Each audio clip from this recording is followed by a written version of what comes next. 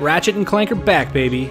After rocketing through the PS2 and PS3 era as one of the most acclaimed platformer adventure game series, Ratchet & Clank Remastered is a fantastic look back at what started it all.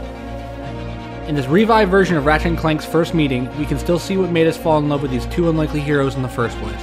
But now it's dressed up for the next generation PS4 console with updated audio and visuals, new planets, new spaceship scenes, and a plethora of updated and brand new guns. Crash Bandicoot, once the king of PlayStation 2 platforming, had a hard time finding solid footing in the PS2 era. Ratchet & Clank came out in 2002, winning the PlayStation 2 Game of the Year for its refreshing reinvention of the platform adventure genre. I absolutely loved playing the remake, probably even more than the original. It's been quite a while since I played a fun platformer adventure game, but this was a good jolt to the slowly fading genre. The updates definitely helped to fix some flaws from the original game. When I played the original, most of the planets fell flat.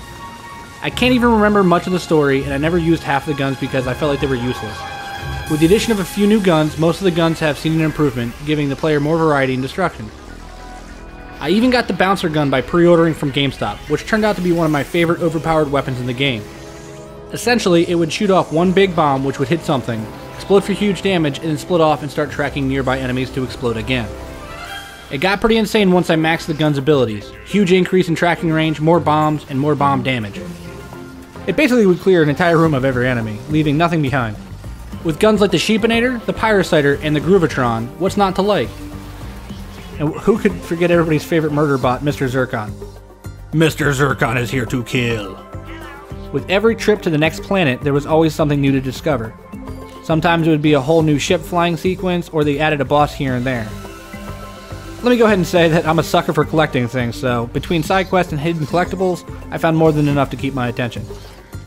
At one point, there was an in-game cutscene where Ratchet gets suited up in a brand new Space Ranger uniform. I remember thinking that the graphics were so well done and that there was very little difference between the actual gameplay and cinematic cutscenes. A few days later, I found out that the cutscene was an actual scene from the new Ratchet & Clank movie.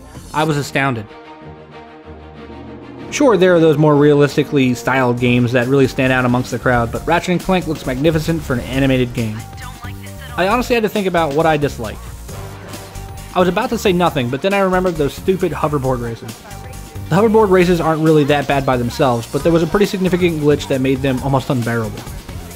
The races on the hardest difficulty were rough enough that if you messed up even a few times, you were better off forfeiting and restarting.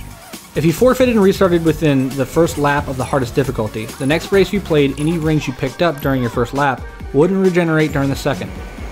It made the race almost impossible to win. The only way to fix the glitch was to exit completely to the main menu and reload your save.